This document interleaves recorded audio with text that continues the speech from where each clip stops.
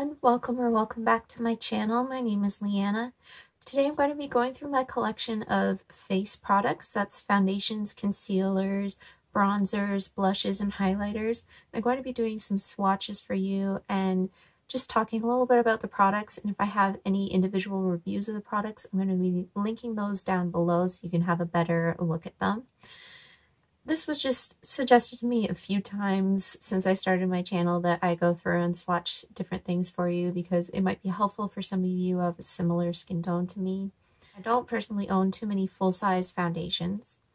I do have a few BB creams and I do have a few samples still on hand. The amount that I've tried over the years since starting my channel is going to be higher than the amount that you see here. That's just because I do work off of samples a lot, and the amount of samples that I've since used up or thrown out is just going to differ a little bit. So just keep that in mind if at all possible. If I have photos of any foundations from prior samples, I can link down below because I usually included swatches in those videos, say for the Kat Von D foundation. Obviously I don't have that anymore. Eden Minerals foundation, I did reviews off of 2 swatches for the Norskin and the Nordic Veil. The Smashbox foundation, again, I don't have samples of that anymore. However, I'd be interested in buying a full size of that in the future. But anyway, let's just get into this. The very first swatch that you'll see on my arm is of the Bisutang Aqua Luster Concealer Roller BB Cream in 21. As far as I know, this is a Korean BB cream. And this is what it looks like here. It comes in a container with a little sort of paint roller thing at the top. And I got this at the Showcase store. I'm not sure if this is a store that's available in too many places, and because of its limited availability, it's kind of hard for me to recommend it based on that. I do have a review of this foundation, or BB cream I should say, down below. It's a very hydrating, very pink foundation. It is very pale. It's good for mixing in with other things because of its pinkness. I like the way it looks on the skin. It's very affordable. I think it was under $10 per tube, so I've used quite a bit of that one up, and I do have one other backup. I also sent one to Arna Elaine. It was way too pale for her, so she's had to declutter it, unfortunately.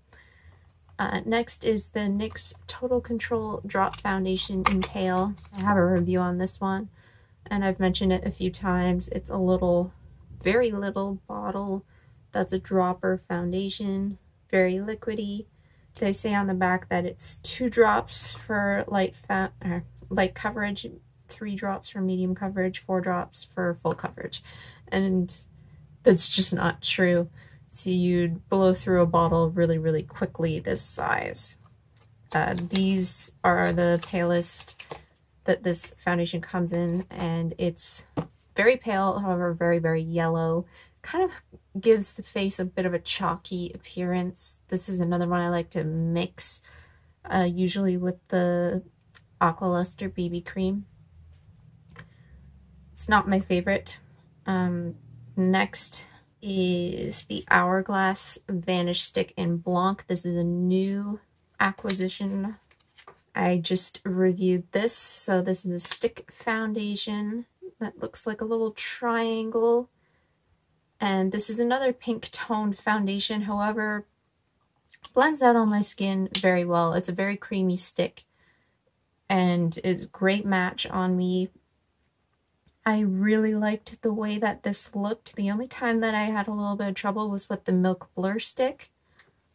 So I reviewed this with several different wear tests, and overall, it's one of the best foundations I've tried. Next would be the Ordinary Serum Foundation in 1.0N. This is another really liquidy one. I have to shake it up because this one tends to separate, actually. And it has a pump that you can open and shut at the top. It doesn't have a cap on it, so it does get messy. This is the palest shade again. All of these are going to be the palest shade. This one, I've, again, probably used at least half of it, I want to say. This one I mix with the BB cream. Again, this one is too dark and kind of a orangey shade. I think it's a little bit leaning more towards yellow than pink. So if I mix this with the BB cream, they're both kind of dewy coverage, light coverage foundations, and mixed together they look really nice. They have that nice sort of glowing finish to them, and I like the way that they look. But I can't use that one on its own. From this point forward, we have samples, so I'm not going to hold anything up for you. They would just be in tiny little cups. We have the Cover FX Power Play Foundation in N0. I've also tried the Natural Finish Foundation in N0. The color on those two is slightly different. I reviewed both of them.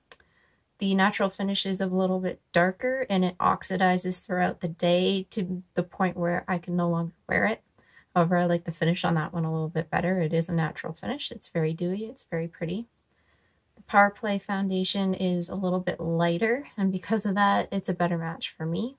The N0 shade, N is for neutral. It is quite a neutral shade. It doesn't lean too far pink or yellow. It is a little bit more of a matte foundation than the Natural Finish. It's still wearable for me. It doesn't look too dry. I've worn it in the winter time here in Canada, and I didn't have any problems wearing it, so that's good. Next is the Fenty Pro Filt'r Foundation in 100. This is one of the least favorable foundations that worked for me.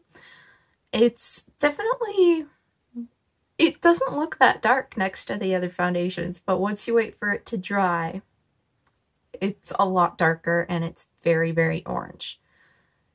And this is supposed to be a neutral foundation. I've found that it definitely is not very neutral on me anyway.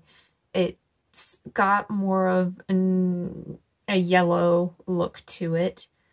And the 110 is very, very pink to the point where it looked orange right off the bat. So, a very dry foundation. This is another one where I have a review for it. The whole review did not go well. It just, from the minute I put it on, I didn't like the way it looked. And by the end of the day, it looked so much worse. It's not the finish for me. It aged my skin a lot, so it didn't agree with me. Plus, there's a lot of fragrance in it, which irritated my skin and irritated my lungs quite a bit. Next is a Too Faced Born This Way foundation in Cloud. Cloud was part of their extension. I don't know if Jackie Aina created that shade or not. I've had some conflicting feedback on that, because when I did my research, it said no, she didn't create that specific shade. She created all of the darker shades, and then Too Faced made that shade. But then somebody said, you didn't thank Jackie Aina in your video. She did make that shade. And I said, oh, I didn't know that. So I don't know. Either way, it came out at the same time that all of the other shades came out as part of the extension with Jackie Aina. And it's a very pale, supposedly rosy tone shade. Now, I would say that it is a neutral cool shade. It's supposed to be a hydrating foundation. I think that it's not drying and it's not hydrating. It's just kind of there. In the summertime, this worked perfectly fine for me. However, I did wear it, or try to wear it, in the wintertime, and it did accentuate quite a bit of my dry patches. So there is that, and it is very slightly too pink on me, I think. So if you're more of a neutral cool undertone, you'd probably like this. If you're neutral leaning yellow or peach, olive, this is probably going to look a little bit too ashy on you. And I do have a review of this. The Milani Conceal and Perfect Foundation in 00A. I've never tried this foundation. I had a sample of it sent to me from a friend in the US. She sent me a bunch of samples, and this was one of them. And I've never put it on my face because, as you can see on my arm, it's very dark and it's very pink. I just didn't see the need to put it on my face. I just knew that it wasn't going to work. So I can't tell you what the formula is like. It felt very thick going onto my arm, But unless you guys want me to review it, I'm probably not going to, because I just know that the color is not my color. And last from the foundations, we have Danessa Myricks Vision Color Cream, or Vision Cream Cover, sorry, in N01. I have reviewed this. A little bit of this goes a very long way. It's very pigmented. It's like a pure pigment foundation, basically. So, not my cup of tea. Didn't sit well on my skin at all. And I basically just had a really hard time working with it. I tried it a few different ways and just couldn't really get it to work for me. The color wasn't quite my color. It wasn't like horribly dark, it just didn't look quite right. So, and also I had to pay like basically $15 Canadian for that tiny little cup, so I wouldn't do that again. For concealers, starting off with a white concealer is the Makeup Revolution Conceal and Define in C0. I haven't tried the white concealer. However, I have tried its companion. This is the Makeup Revolution Conceal and Define in C0.5. I'm assuming the formulas are going to be the same. So the C0.5 is a very pale pink. As you can see here, it's basically just a little pink piggy. It's very pink. I don't mind it on my face. It definitely looks pink, but I can use it okay. It can also be mixed in with other things if it's too pink. The formula I really like. It's got that big doe foot applicator. You can see it in my demo where I was trying out a few different concealers against the Kat Von D to try and find a replacement. So it applies really nicely under the eyes and as a concealer base over the eyelids. It does have a nice amount of coverage. It's not too matte. It does actually self-set pretty well, which is interesting. You'd think that it would be too drying, but it's actually not. Next is the Colourpop No Filter Concealer in Fair 02. This is another one I tested out in that video. This is very pale. It's almost the exact same shade as the Kat Von D one. However, I really don't like it. It's a terrible formula. Hopefully you can see in the bottle here how just weird it looks. And it's looked that way ever since I got it. I don't know if that's a separation issue or what, but it's just kind of weird. It's very, very dry. So the minute I go to put it on, it's already begun to dry onto my skin. I have issues blending it. If I take a sponge, sometimes it lifts the product right off of my face. So I have no coverage. Sometimes it sticks down in flakes that I didn't know existed there, because with other concealers, I don't have that problem. It's just not a good concealer. I basically have only been using it for my eyelids if I want to do like cut crease work or whatever.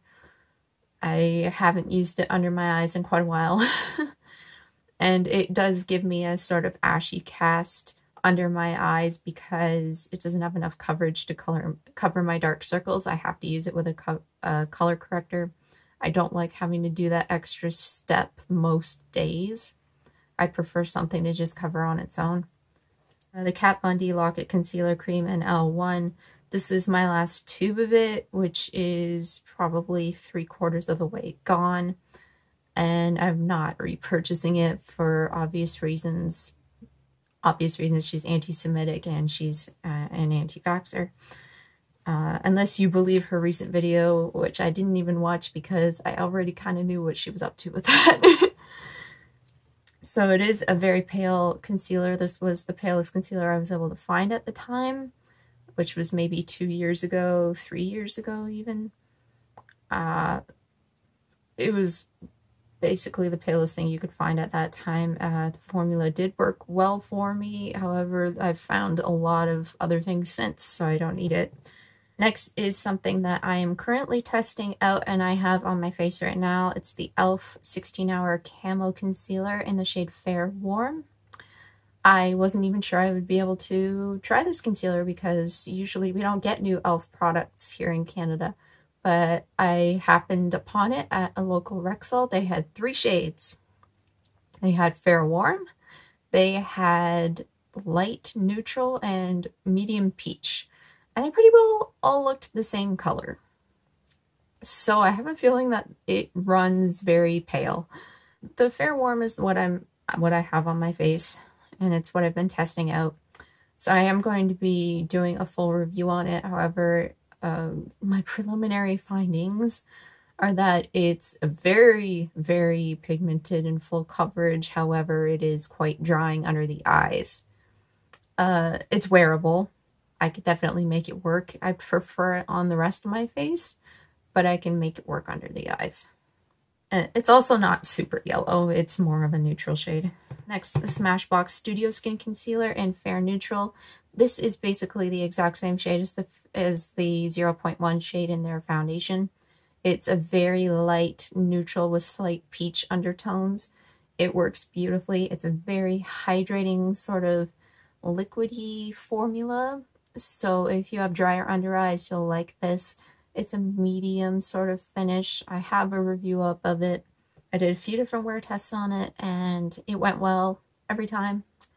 It does look darker in the swatches because it oxidizes if you don't blend it out right away. If you blend it out, I haven't found that to happen on my face. But just leaving it there in a wet swatch, I do notice that it gets kind of dark. The Annabelle Perfect Concealer in Fair. This is the darkest concealer I own, and there's only 3 shades. Again, they basically look the exact same. So there's a fair, a light medium, and a medium, I believe. You're not going to find anything if you are outside of, I don't know, like an NC 25, I'm guessing. It's just not a good concealer range. It's an okay concealer. I've never done a full review on it because the lightest shade doesn't work for me on its own. I have to mix it with white or something very pale, such as the Colourpop concealer. It's kind of moussey and very thick. It kind of sticks down and it's a little bit hard to blend out. Definitely not something I would buy again. It's just not my thing. The Nudestix Concealer Stick in Light 1. This is another brand I'm not buying from anymore because I found out that they're Trump supporters. They don't have any fair shades. It just starts at Light 1. So Light 1 is a very pink shade. Once again, it's darker than some of the other shades, however, still wearable. It's a stick, so it's not a liquid. You draw it on in a little pen form. It's very smooth and emollient, but that creates a lot of issues under the eyes. I did compare this to the Makeup Revolution, the Colourpop, and the Kat Von D, so it is in a video. Because it's very emollient under the eyes, even if you set it with a lot of powder, somehow you're still going to get a lot of creasing. You're still going to get a lot of mascara transfer. It's probably not your best bet to use it there. It's probably better to use it around the face. It's probably what they meant for it to be used for, was like pimples and stuff. However, you're gonna have to sharpen it or clean it somehow, sanitize it, because it spreads pimples around your face. If you're using it on pimples, you're gonna have to maybe, I don't know, put your finger on the tip and then kind of dab it on the pimple. Maybe don't go in straight from that, because I found that it does spread bacteria really easily, and I'm a pretty hygienic person when it comes to my makeup. So next I'm going to do powder products. I have 2 bronzers. I have the Benefit Hoola Light Bronzer. I haven't done a review of this. It's something I acquired recently. I won it in the Arna Elaine giveaway. It would basically match my mom's skin color, or maybe even be lighter than that, so it was a no-go for her. I've only used it maybe about 4 or 5 times. It's more on the yellow side of bronzers, as you can see next to the other bronzer swatch there. So if you have really, really cool toned skin, maybe you would not like this too much. I find if I'm wearing a cool toned foundation, that's when I tend to find it makes me look a little bit sickly. If I just have no foundation on, or if I'm wearing a more neutral tone foundation, then it looks fine. It blends out really easily. It is very powdery and it is blendable. So let's say I go in with a brush, it seems to pick up a lot of product, but then it just, it doesn't stick down in one spot. You don't have to worry about it looking patchy. So that's really good. Next would be the bronzer from the E.l.f. Beautifully Bare Pure Glow Face Palette. This is a little bit more of a neutral bronzer. It doesn't look too warm to me. It doesn't look too cool. I think I probably like the shade of this a little bit better. It's not, again, it's not very pigmented. It blends out really easily, and I feel like if I don't put too much on, I could even wear it as a blush, if that makes sense. Like, it just has that sort of color to it that it doesn't look weird to just apply it sort of in the cheek area too. So it's a nice color. I like it. Blushes. Going to do some blushes. We have the Pure Anata Pressed Cheek Color in Sweet Pea. Now, it is sort of a neutral pink blush. It's the type of blush, kind of like the Tarte blush that was in the Sephora birthday gift a few years ago, that if you put it on your skin, you can't build it up too much. It's never going to look bad. It's never going to make you look like you're wearing too much blush. It's just really pretty. It's very natural. The Pure Nata blushes are very pigmented, so the next shade, which is Dahlia, if you go in with too much of that one and you're my skin tone, it is going to make you look like you're wearing too much. And you do kind of have to make sure that your face isn't still too sticky. Like, say if you haven't set your foundation, or even if you're just wearing moisturizer, maybe you want to powder your cheeks a little bit, because it won't blend out the easiest if it's one of their darker blushes. And this one definitely would be geared more towards medium skin tones than, I think, fair, because I have to use an incredibly light hand with it. I think it's probably one of the blushes that they meant more for light medium skin tones than really, really fair, but it's such a beautiful color that I'm like, I'll use just the tiniest bit, it will be fine. They're beautiful blushes though, you get a ton of product.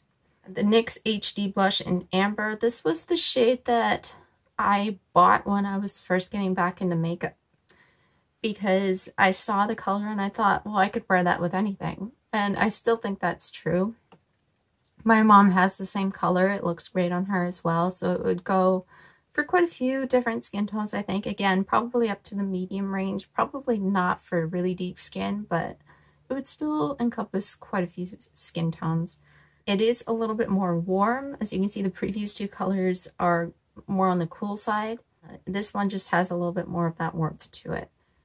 And it's pigmented, but it's buildable, so you don't have to worry about putting too much on right away, unlike the shade Dahlia, which is like, whoa, I've put on too much and I've only just dipped in once.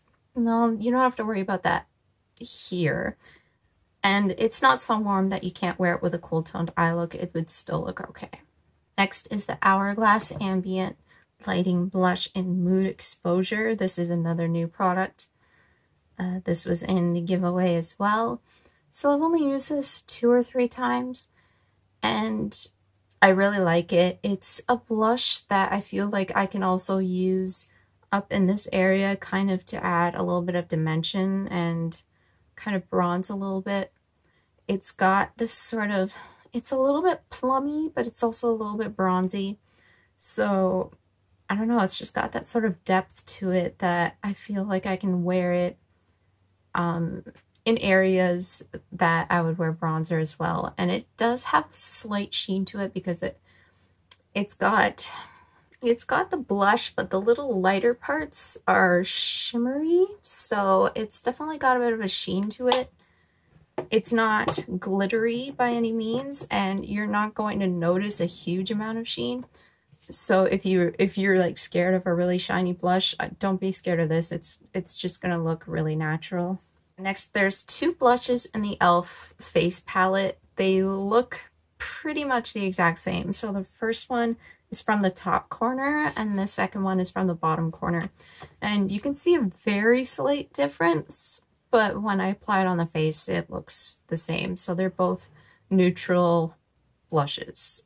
One might be slightly peachier than the other. They're very hard pressed in the pan, so I do have to dig around in there quite a bit to get any product off. This is the exact same thing I found with their pressed blush that was in the highlighting blush. I've already kind of put it in my empties bag. I've decided that I'm not going to be finishing that blush. I hit major pan on it, but I'm not going to finish it all the way just because it was such a hard blush to use, and these blushes are no different. They're just very hard. I don't know what it is with e.l.f. blushes. The next one is an e.l.f. blush too, but it's a cream blush. It's the e.l.f. Beautifully Bare blush in Rose Royalty. I realized like I was showing you all my foundations and then I kind of just stopped showing the products on camera. I can like show pictures or something. This is the e.l.f. blush. You get quite a bit of product in here. I don't think it says how much, but and they might have changed the name on this. I could be wrong. They might have changed the name on this. So I usually use a stippling brush with cream blushes. This is an e.l.f. one. So this is just like a rosy blush, as the name would suggest. It's not too different from what I'm wearing today. It's actually the next blush that I swatched, which is the Model's Own blush stick. This one I would say is just slightly more peachy than the e.l.f. one. However, they're very, very similar. I didn't realize that when I bought it because this was from Winners and I didn't want to open the package there. I think they're a little bit different. This one is very, very pigmented though. Here, like very, very pigmented. So you have to be really careful with how much you apply. However, it does blend out pretty well. That's why I usually just take the brush on the tip of the blush and then just swirl it around the face a bit. I would say it's easier to build up the e.l.f. one than it is the Model's Own one, just because the Model's Own is in the stick form. It's a little bit softer, whereas when it's in the container like that, I have more room to kind of swirl around and get the product that I need. And the last one is not technically a blush. It is the Wet n Wild Mega Glow Highlighter in Precious Petals. I wanted Blossom Glow. They gave me the wrong one twice. I ordered it online from well.ca. So they have something wrong kind of in their coding system that they send you Precious Petals instead of Blossom Glow. And I kept it. And the first one I gave to my mom. The second one I just kept it and I figured, well, I'll use it as a blush topper. But it's actually dark enough, as you can see here, that I could just use it as a blush. It's kind of got a peach pink gold shift to it. And if I use a dense enough brush, I can definitely use it absolutely on its own.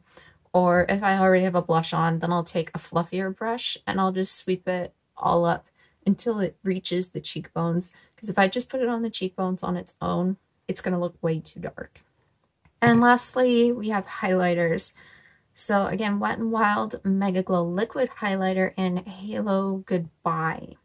This is the only, I think this is the only liquid highlighter that I've ever had.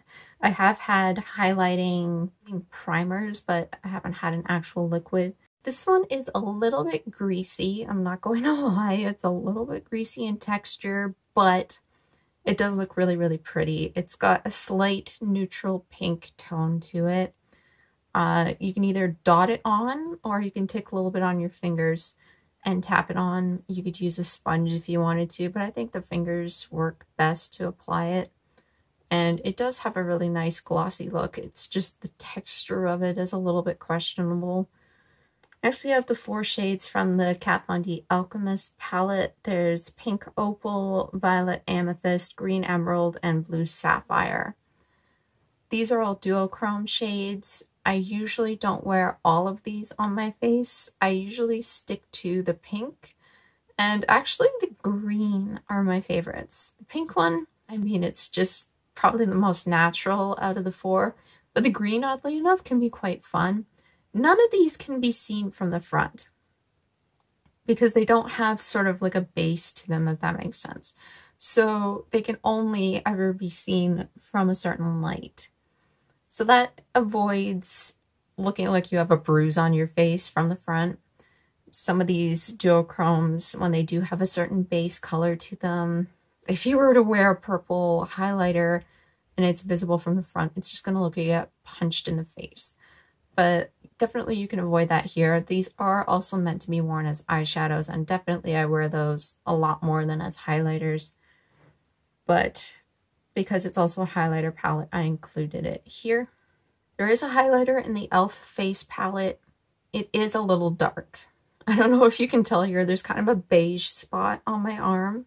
By the time I build it up enough that you can see it, it looks a little bronzy. If I use it very, very lightly, then yeah, no problem, you can't tell. But again, these are very, very hard pressed products. You do have to go in usually quite a bit. Yeah, I don't want to have bronzer on my cheekbones unless I'm going for a bronzed look, so it's a little bit questionable, this one. I think I am probably just going to use it as eyeshadow or something, but again, I have to dig in so hard. That's probably the worst color in the palette, is the highlighter shade.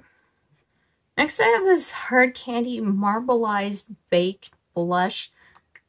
Now, I've swatched it really, really thickly, as I have with every other shade, on my arm, so it does look very, very pink. But when used really lightly, this is just a very pale pink highlighter. So I prefer it as a highlighter to a blush because of that. It smells like strawberry candy. It's actually quite fun. It does have just a really nice amount of shimmer to it. Again, there's no glitter to it. And it's not a duochrome, so it's a pink highlighter like the Pink Opal, but without the duochrome. Next is the Mecca Max Skin Halo Diamond Dust in White Gold. To me, this doesn't really look white gold. I have a white gold that we're going to be talking about next. This just kind of looks like a pure sheen with no base color to it. It looks beige in the pan, and it just looks like skin color when I put it on my face. There's no white to it, there's no gold, there's no pink, there's no nothing. It's just a sheen. But it's very nice. It's the most natural highlight I have. Next, the Annabelle Perfect Glow highlighter in Topaz. This is a white gold highlighter. It's very pale. It looks white in the pan, but it looks slightly gold when it shifts in light. So it's just got this beautiful, the formula is really, really soft to the touch. It blends on the skin really well, so you can build it up from very light sheen to pretty blinding glow. And I really like that about the formula. I sent one of the colors to my friend Camille in the US, and she's really been liking it. It was one of the more golden shades because she has more of a yellow to olive undertone. And it's one of my favorite highlighters for sure. And the very last one is the Cosmetics highlighter in Cream Pearl. This is a pure white highlighter. However, I do think it looks just the slightest bit pink as well. And it is pigmented. You do not need very much. I'm wearing it on my face. It's very pigmented. I put it in the Tarte palette, not palette, compact. And that's how pigmented it is. That's one swipe. It is so pigmented. They come in a lot of different colors, and they come in mini sizes. This is a mini size, and they come in jumbo sizes as well, which is really cool. Here's a video of the highlighters, since it's always better to see them in action.